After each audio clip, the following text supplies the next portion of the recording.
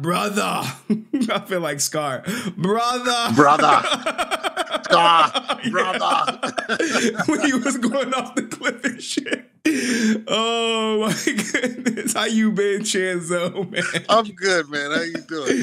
Cheyenne said go live. I said, okay, Cheyenne, because you asked. Well, look, man, friends of the show, they automatically, like, if I'm about to shut it down, I see it's a day one, we'll keep it going, man. We'll keep it going.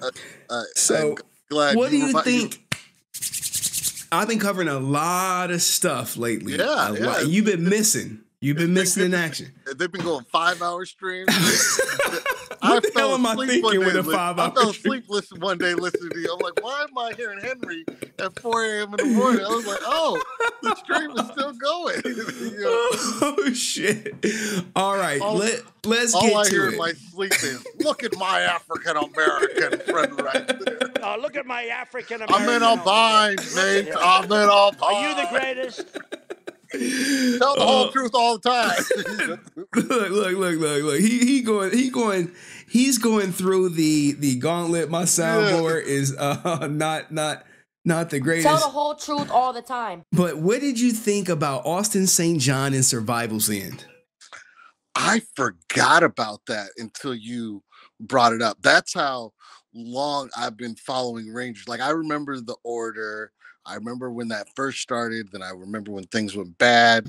I remember when she was like, don't ask me about it. She would go to panels and be like, don't ask me. Even the other cast would be like, don't ask me about the order. It's a Karen thing. I forgot about the Michael Copon situation. I was like, oh God, there's when he was doing his trying to get his thing off the ground. And I was like, so yeah, I forgot about it. So you brought it back. It's always fun because you bring back up a lot of stuff. So people forget, and then they just act like it didn't happen. Who you got in the background? Who's that in the background? Who's that in the background? What's going on over there, Chanzo? Who's that? Oh, that's my lady in the, I don't want to put kids on. Please don't put your goddamn kids on the stream. I tell. Remember, I told Tony, like, get your goddamn daughter off the stream. And he was like, you don't. He was like, oh no, I'm gonna put her up there. And then next thing you know, he like, yeah, man, they're harassing my daughter now, man. I was like, bruh, I told your ass, don't put her on stream. Okay, well, if you guys are ready to go, we can get ready to go. I'm just saying hello to my people online. He gotta go. She like, get off that phone. Yeah. You know how they do. I get off that phone. We gotta go. I thought they were upstairs and they were just chilling and stuff like that. Everybody wants to eat now. But give me a moment. Can I have my Power Ranger time? All right, so I brought up the order, the Michael Copon, the Survival's End. It's hard to get Brent to say it's a scam. Do you think it was a scam? Like, well, the way you said it, you were such a convincing man. I'm not trying to convince anyone. I just presented you with the facts. Yeah, the way you presented the facts, right? Like I was like, dang, maybe Survival's End was a hub. And then you start thinking about the order, and then you weren't biased even towards, JDF. You were like, I remember one thing you said. You said, why is every Power Ranger actor doing something Power Rangers, not Power Rangers? Like I was like, oh, yeah, that's interesting. It's the truth. I'm like, do something different than Power Rangers, but the Power Rangers, the audience is there. People want more Power Rangers. So if you paid for a survival trip with Austin St. John and you donated to his campaign for that perk and you did not get that, were you scammed out of money? I feel like, yes. I feel it's part of the reason I've never donated to any of them, because I'd be lying if I said the order didn't leave a bad taste in my mouth. You donated? No, I didn't. Okay. But I didn't donate to the order. The only thing I've donated to is the Amy Jo thing, the comic book, because I was like, I know guaranteed I'm gonna get something out of this. But yeah, I would have. I even wanted to donate to the Legend of the White Dragon, but I was just like, too many times do people not follow through. And I'll when it comes out, I'll go see it. But it's just the other stuff. I didn't donate to it. But so yeah. But I do feel like like I said, when you presented the facts, I was like, dang, that does feel like it kind of is a quick money grab hustle type easy thing. money. Easy money. Like, and I hated because I rewatched the thing where he said what I remembered when he originally said what he said about Twee, and then you were like, "We can't find it." Then you went and found it. I was like, "Oh, Austin's in trouble." I was like, Henry, his resilience done went and found it, dug deep. You dig, bro. You like to find dig. it. So look, I knew it was real because I saw it when it originally aired, and I didn't think anything of it. But then when you go back and you're like, oh, that is kind of tasteless to say that. But, I get it. He was just talking. But sometimes you can't just talk. You got to be careful about how you say things. So yeah. But, so you've attempted to ask them about the order, and they said don't ask about it. No, I didn't ask. But I remember when the thing went bad at first. And I was at cons, Lexington 2015, C2E2. So I've been at the cons, and they just been at first. It was like, we don't want to talk about the order. Now they're more open about it. But when it first went bad, they really were just all like, go to Karen. We don't know anything. Go to Karen. Karen's handling it. We're not going to talk about it. Go to Karen. And I was like, all right, so I mean, at least they're talking about it now. But she gave more detail on what happened, what went wrong, why things didn't, transpire and stuff like that. And it's like, okay, how they got shut down by SAG, and it's like, all right, well, yeah, that they wanted to be union, and now they got union. Now they got union problems. Yeah, and now they got union problems. Yeah, so. So what did you think about Austin St. John and his beating up 4 brown guys at the gas station? I know you had to see that. I saw it. And once again, it's things that it's a good and a bad thing, because it's almost like the rose-colored glasses have come off, and I'm like, dang, like, dude, you could have just, but he even, and I think it was Francis who said something, who was like, his team has very much kind of said semi-racist stuff, and you're like, dude, like, it's like, sometimes you got to get rid of that team, But they've been holding him down for so long. He like, 2 more minutes, baby, 2 more minutes, 2 more minutes. Yeah.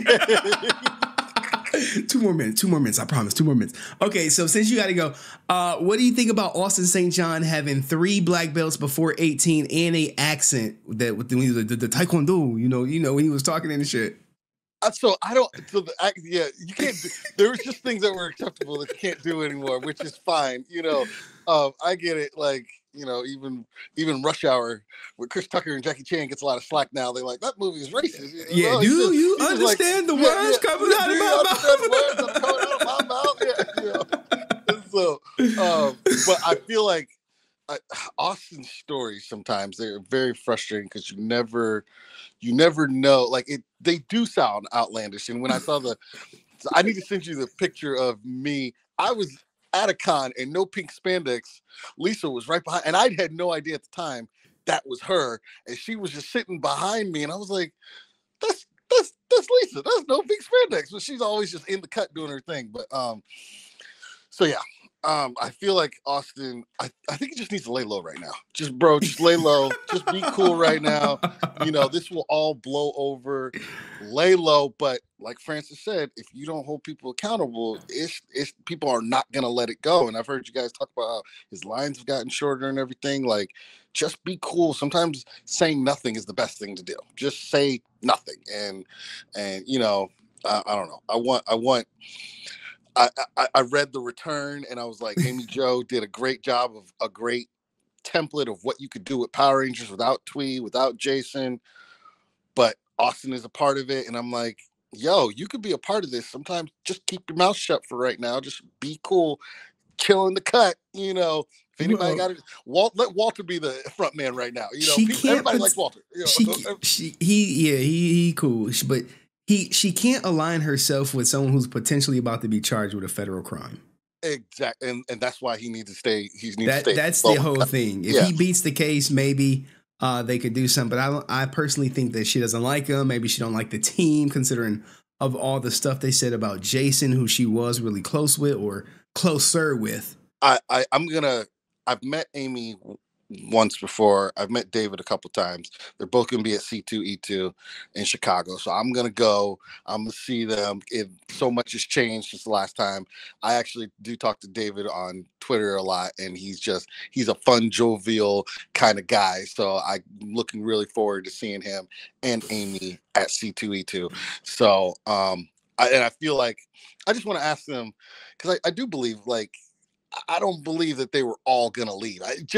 I don't buy it. You're 22, you're making your first little bit of money. It's not a lot of money, but you are getting kind of famous. Everybody knows you. You can't go anywhere. You was about to walk away from that. I don't believe all 6 were on the same. Chanzo, if you get it, I ain't telling you to sneak your phone in and record them. Okay. But just, have the phone in your hand. Like, so, when you were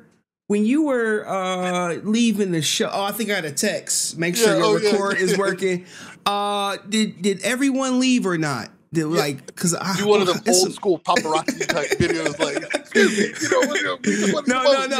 You got to do it subtle, so they don't get caught on that you're recording them. I've blowing holes in their blowing holes in Austin, St. John, and Walters. We all agreed to strike, and then people changed their mind. That bullshit. So yeah. It'll be interesting because, as you see, David he unbothered. Amy Jo, she's like, I don't talk about it. You don't talk about it. They just let everybody else be like, all right, whatever, you guys. She collected $500,000 in 45 minutes. Yeah.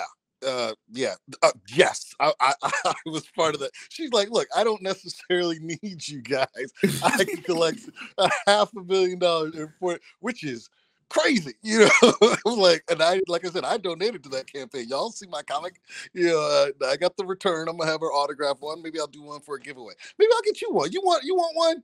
You want a return comic? I got some extras, bro, if you want one. Yeah. No. Okay. I always turn down gifts and things like that, but I'm good, Chanzo. Okay, cool. If you're still going to the divorce, we don't want your ex-wife getting 30% of the comic. I offered her $50,000. She accepted the $50,000. Okay, my lawyer drafting up the paperwork. Excellent. I don't want her to take no part of the comic either. I gotta wait till it's not real until she sign it. Gotcha. Okay. Because she agreed to shit, and then she said like, I don't want to sign. I want more, and I'm just like, oh my god. So that's where we at with that, man. But you better go on off to dinner, man. Do what you got to do. And I'll see you guys in the next one. And I'll